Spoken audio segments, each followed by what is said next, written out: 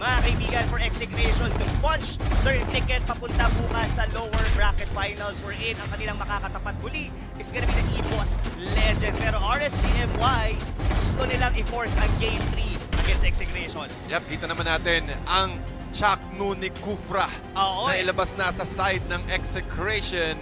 Tingnan natin kung paano papalagan ng RSGMY ang Execration as we head into the land of Dawn. Pero medyo tumatagal yung yung black hole natin, yung warp portal. Kasi china-charge pa yan with a 30 watts battery coming from Oppo VOOC. Ito na. Paso. Live life at full speed. Yeah. With Oppo A94. As we head into the land of Dawn, again mga kaibigan, match point para sa Execration at ang RSG naman naghahanap ng pang-tabla sa Execration. And again, ang ating highlight players, Kaiser and Kelra, nagagamit naman ng Harith. And also Zakus and the rest of the crew, gamit pa rin ng Popol and Kupa. Ano kaya yung magiging posibleng entry dito ng RSGMY since napapansin natin na more on ultimates din ang bala nila against Execration. Looking at the draft ngayon dito ng RSGMY, they are far superior in terms of poke damage. Of course, ito yung bite nito ni Zakus with the PNK together, palalo na pag nag-level 4 dito si Izanami. Pero meanwhile, on the top lane, same yung ikot ni KelVJ after getting the orange buff. Kinukuha niya muna yung Crammer and the Ursa, hindi niya pa, or rather dinidisregard niya muna yung purple buff. Ang magiging entrada ng RSGMY pag nagkaroon ng mga team fights is yung Alice, tapos sasabayan nila yung real world manipulation using yung feathered air slug. Agree. Siyempre meron silang Granger for the reach. So ang tinatansya kung gagawin ng RSGMY, medyo reactive sila sa ngayon. Hintayin nila na ang mauna yung Execration. Kasi yung Execration, pag sila yung nauna, parang sila yung lugi. Kasi pwede lang iwasan yung kanilang Cold Altar o yung kanilang ultimate na real world manipulation. Yep, at nagkaroon tayo ng unting aggression sa side ng RSG. Sinusubukan nilang i-take down or rather i-push back ito si Renjo para hindi agad siya makakuha ng mga souls. Pero ang sagot din naman ng Execration, nagiging aggressive din sila sa may bottom lane, trying to control or prevent any blood soul stake para kay Loyals. Kung iisipin mo rito, in terms of team fight dito, pagka sobrang engaged dito ng RSGMY, pero mamaya na yung look like Shaqno tumalon doon sa kita mo. Si Shaqno pa rin, pero si Lexia magiging sagot. KelVJ makakakuha ng first blood and for safety precautions sila pag din ng cold altar dito ni Renjo.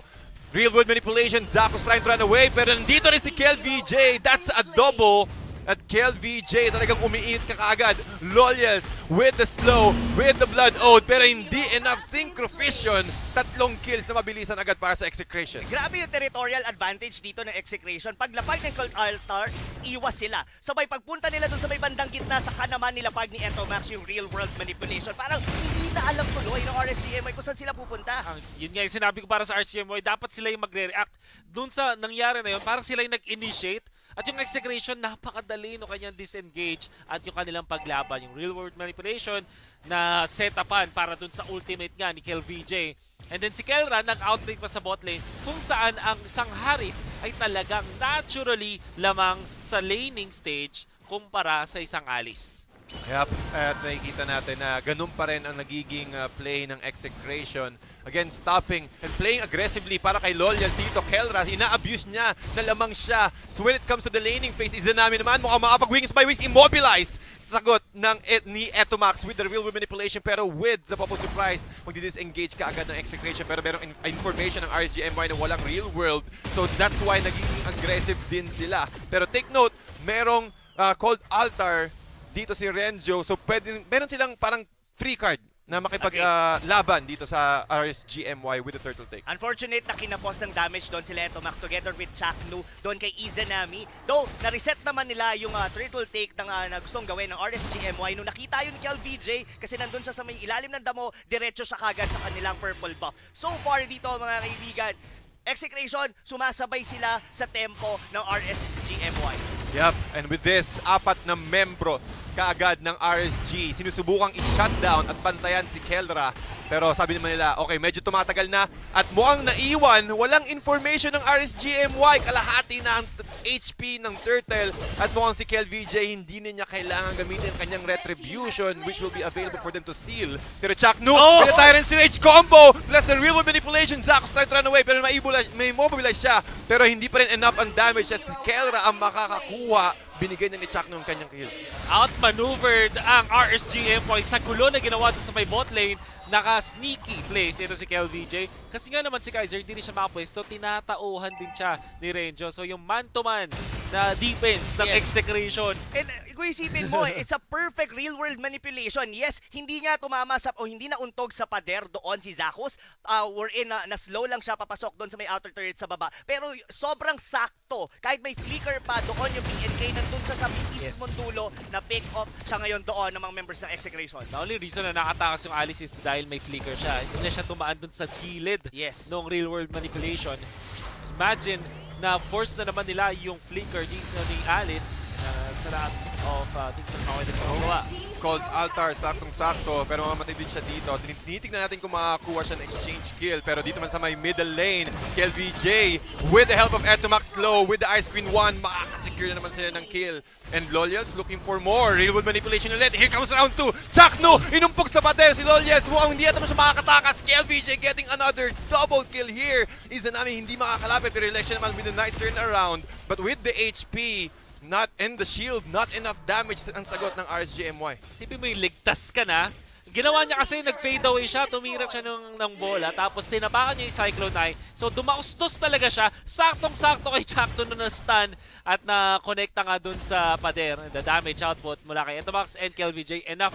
Yung Alice na nahihirapan sa ngayon. Clock of Destiny pa lang ang kanyang item, 6 minutes in and 0-2 ang kanyang score. This is not a good sight para sa RSGMY gold laner. And looking at the items dito, DHS pa rin ang inunang buuin dito ni KelVJ and mamomoblema ngayon dito. Not only si Zakus, pati na rin si Kaiser. Sabihin na rin natin pati si Loyals. And wow, I really like to comment dito yung synergy ni Chaknu and ni Etomax.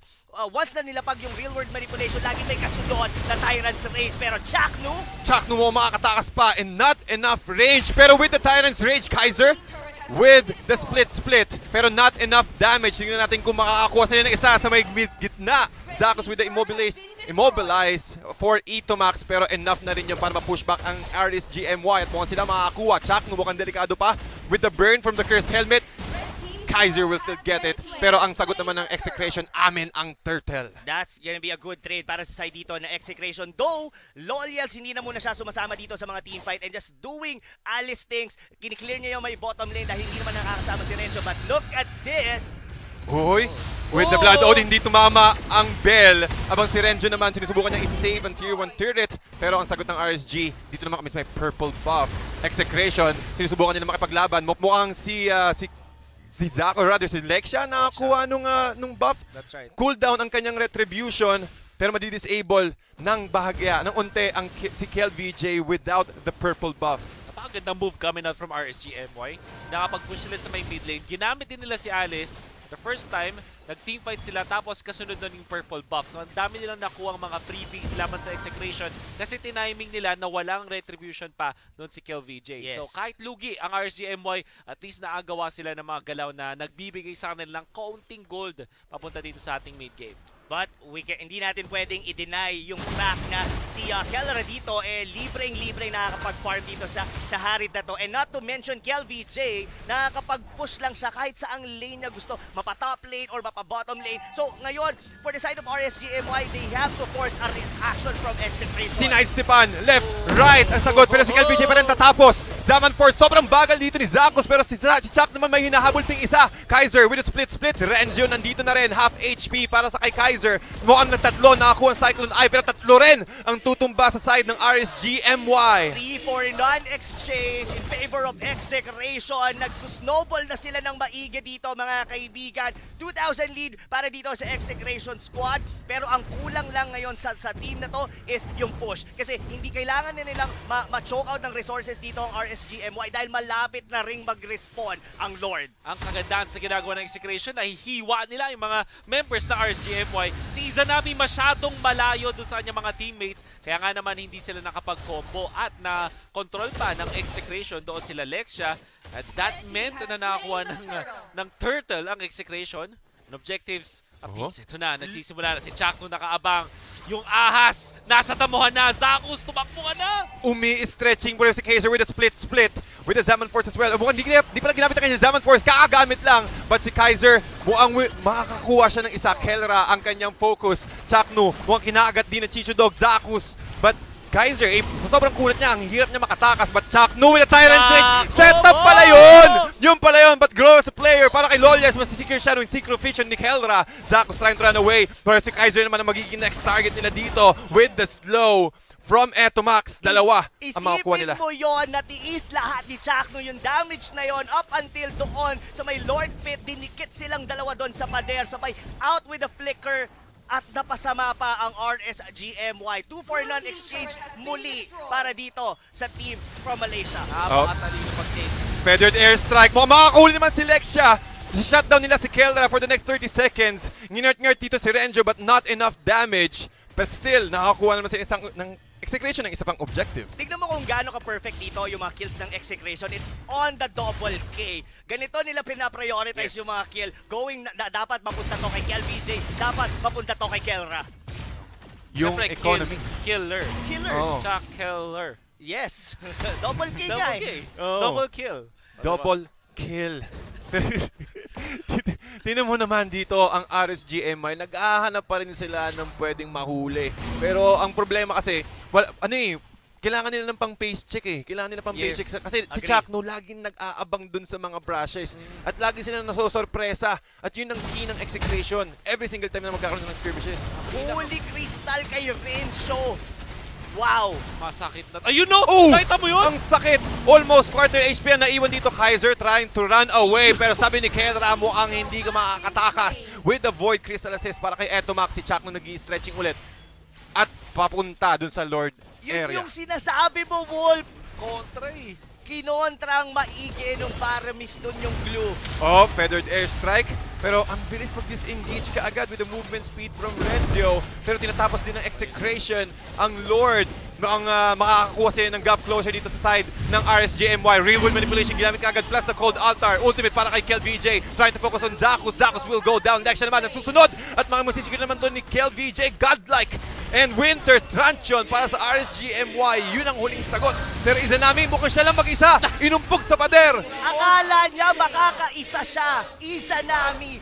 There's no way to contest that, Lord. Kung iisipin mo, nandun ka na sa edge mismo ng real world manipulation. Magpakatotoo ka. Real world nga yun. Kailangan magpakatotoo ka na hindi nyo na kaya. Oh, hindi na nga kaya Kaiser.